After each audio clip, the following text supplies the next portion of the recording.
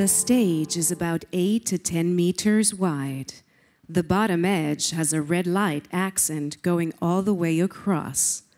On the left-hand side, on the stage, in big three-dimensional letters, are the word TEDx in red and Zurich in white. In the background is a large screen about as wide as a stage and around 5 meters tall. It's a four-way split screen. At the top left, the speaker slides are projected. At the top right, a close-up of the speaker and a sign language interpreter is displayed. And at the bottom right, a transcript of the spoken word is projected. The speaker steps on stage.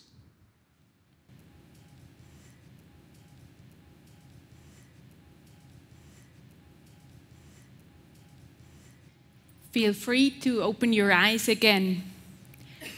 What you experienced just now, that's what it's like to be a blind or a visually impaired person in a sighted world. You would be sitting on a chair in an event hall, and the only way to get to information in this situation is through the auditory channel. The first slide comes up. It's a sketch of an eye against a white background. For this talk, there's someone turning visual information into speech. Typically, this audio description is accessed by blind and visually impaired persons via their headphones. But for this talk, it's available for everyone here in the audience and those following along remotely. You also noticed there's interpreting into sign language ever since the beginning of today's event. And there are captions of what's being said on the screen for the deaf and hard of hearing members of the audience who do not use sign language. The slide screen turns black. Why are we doing all of this? Because we cannot innovate meaningfully and achieve lasting solutions without co-creation. And that means including everyone in the conversation, regardless of how challenging communicating with them may appear. A new sketch. The upper body of a faceless person against a white background. The person's holding out their hands, palms up. Above the hands, a light bulb seems to be floating. Drawn inside the light bulb is a little red heart. Behind the faceless person, to their left and their right, respectively, there are two more faceless people. Behind them is a large, horizontal, lopsided figure 8. It's made up of 3 green arrows, all pointing in the same direction. The figure 8 looks like wings coming out of the back of the faceless person in the center front. Inside of each of the 2 wings, there's a partial cogwheel. The slide screen turns black. Something you need to know about me. I love learning about people and their stories. In fact, I was a journalist once. I immersed myself in the experiences of the people I portrayed. Wielding words was my craft. And back then, I started to realize how rich in constructions languages are. And so I began to wonder about languages that follow entirely different patterns than the ones that we are normally surrounded by. That's what drew me to sign languages, which are visual languages. And the more I researched, the more intrigued I was by this world that opened up in front of me. New slide. Sketches of many different signing hands appear against a white background. At the center, a rotating globe. I discovered that there are several hundred sign languages worldwide used by 70 million deaf signers and 3 sign languages in Switzerland alone. The slide screen turns black. So I started learning Swiss German Sign Language. And in the beginning, my movement and coordination skills were very limited. signing felt awkward because you not only use your hands, but also your face, your head, and your shoulders. And I wasn't used to communicating with that much of my body. And as you can see, I still am not. I also struggled with focusing on someone while they were signing to me because I wasn't used to keeping my visual attention for that long. My role in co-creation is that I'm a researcher working in the field of computational linguistics. So I combine the study of languages with computer science. Admittedly, you have to be a bit of a nerd to work at the interface of those two disciplines. After all, who would spend their lunch break talking about a generative neural network's tendency to repeat text? None of you? Well, in my research groups at the University of Zurich, we do, and at Zurich University of Applied Sciences. New slide. 3 symbols appear from left to right: an ear with sound waves, a brain, and an eye. We work on developing assistive technologies in the context of deafness and hearing impairment, cognitive impairment, and blindness and visual impairment. New slide. A sketch of a faceless, long-haired person wearing a sweater and pants sitting on a space rocket. In the background, a starry sky. Now, as a computational linguist, I know about the potential of technology to provide access to information and communication for people with disabilities. But these are young fields of research that rely on the current state of technology. New slide. The same space rocket is standing upright on the ground. To its left is a small box with the word fuel written on it. A hose connects the box to the rocket. On the right-hand side, a tall ladder is leaning against the rocket. Atop the ladder, a faceless person is standing on a small platform. The slide screen turns black. So it's important to be transparent about what is possible, because people with disabilities have a long history of being made false promises. For example, deaf signers have been promised fully automatic translation to and from sign language. And whenever these applications were delivered, they would typically just be able to translate a handful of signs. In the area of assistive technologies, the researchers and developers tend to be quite detached from the users. Those of you who have been observing the sign language interpreters, you know by now that signing is much more than just what the hands do. It's also about what goes on in the face, right?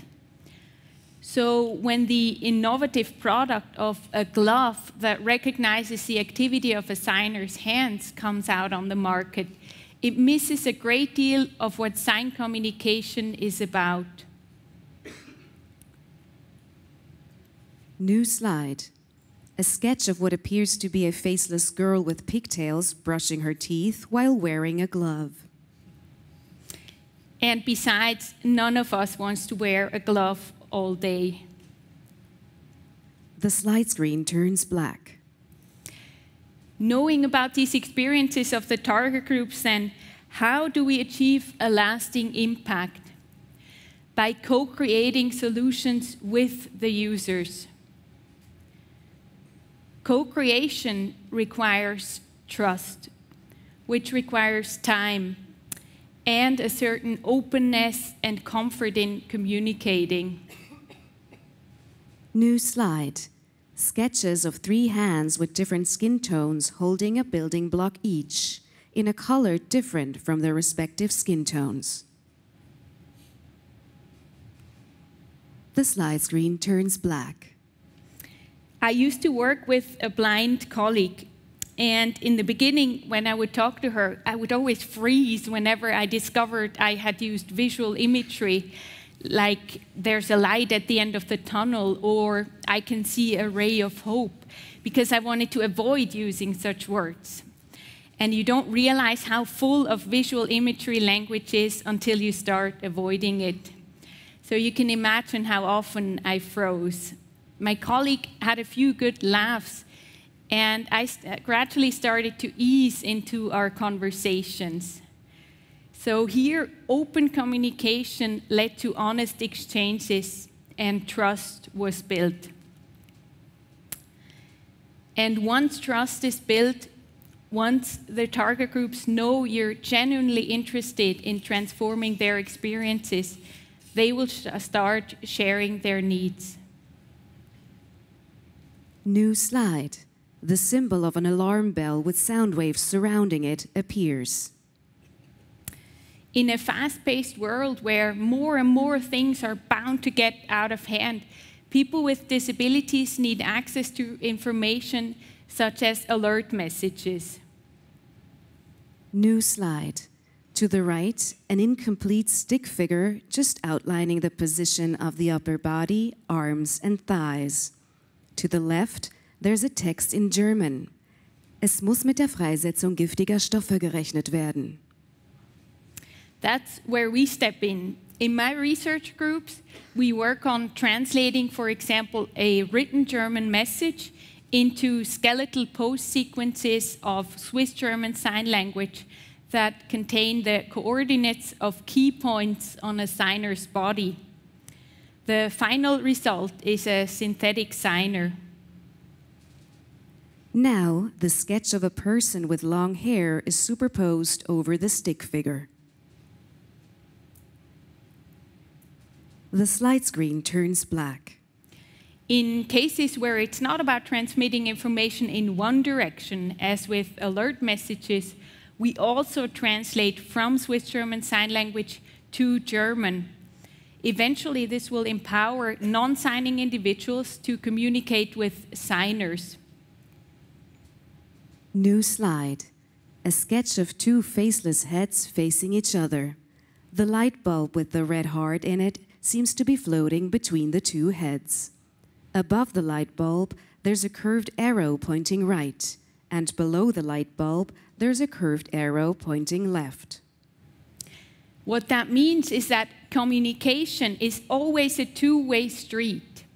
What may appear to be a tool that is important for people with disabilities turns out to be just as indispensable for those without, because the responsibility of making oneself understood is with both sides. The slide screen turns black. Sometimes openly and honestly communicating leads to outcomes that us technology researchers have a hard time swallowing. That what we are capable of developing is not what is desired. Deaf signers, for example, will tell you that they prefer human interpreters in cases where, for example, medical information is involved. In these situations, the human factor is paramount, and any technology falls short. So building trust also means leaving your ego at the door. In the sign language community, once you've been part of it for a while, you're given a sign name. My sign name is this, a double opening movement of the thumb and the index finger. And it's a sign for sending a message in Swiss German Sign Language. Apparently, I was once very quick at replying to messages. And this sign name given to me was co-created. It's a result of a group of deaf signers interacting with me and observing a personal habit of mine. And that led me to think about ways in which we naturally co-create, apart from research. Communication is a form of co-creation.